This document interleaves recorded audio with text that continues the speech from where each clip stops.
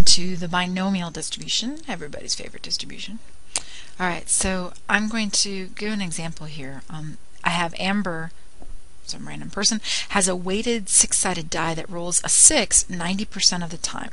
She rolls the die 4 times. Explain why this is a binomial experiment, blah blah blah. Okay, so later on I want you to tell me what that distribution is, and that comes out of the calculator.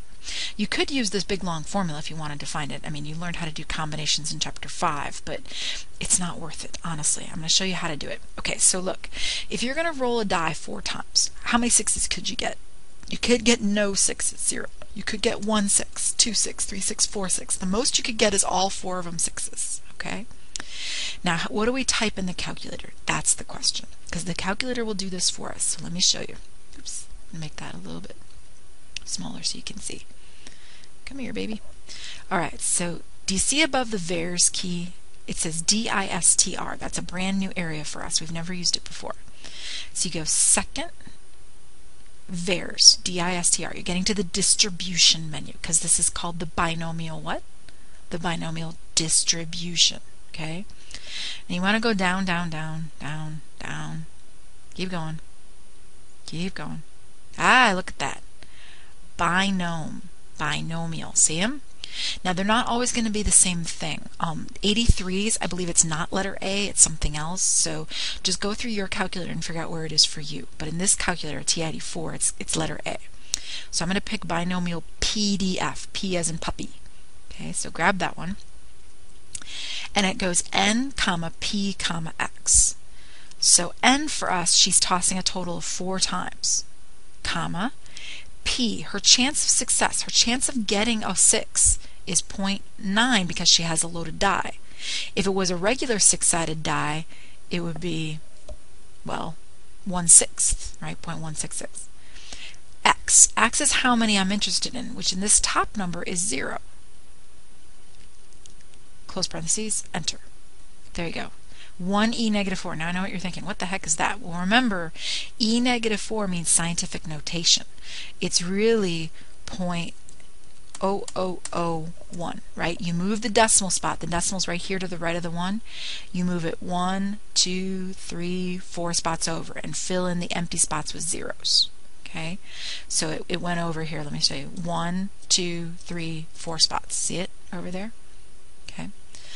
Alright, so that's that one. Then you could do it again, and I'm going to be crafty and do the second.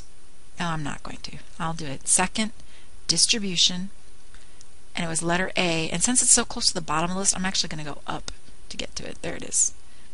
There it is. 4, comma, 0.9, comma, 1. Close parentheses. Enter. There's the next one. 0.0036. Oh, this is tedious. Alright, I can make it faster. Second, enter. And just go back in with my left arrow and type 2. There we go. That's a little faster. Oops, 0486. There is another way to do it. Are you ready? You prepared? Okay, look. You don't have to type the 2. So let me do it. Second, enter. Let me go back in here, and I'm going to delete the 2. So it's just saying 4, comma, 0.9. If I press enter, it actually gives them all to me. Look, there's 0. There's 1. Go to the right. There's 2. Go to the right. There's 3. Keep going. There's 4. Oh, but wait, there's more. I could tell it, store that for me. Store that list you just came up with in second L2. Enter. And now if I go to stat edit, there they are, right in a column, easy to type. So 0.2916 and 0.6561. Crafty, huh? Alright, so there's L2 already figured out for me. So you can use binompdf with putting in numbers, but if you don't put in any numbers, it'll give you the whole list, and then you can store it for yourself, which makes it easier to look at. Alright, cool, we did that. I'll see you here for how to calculate exact probabilities.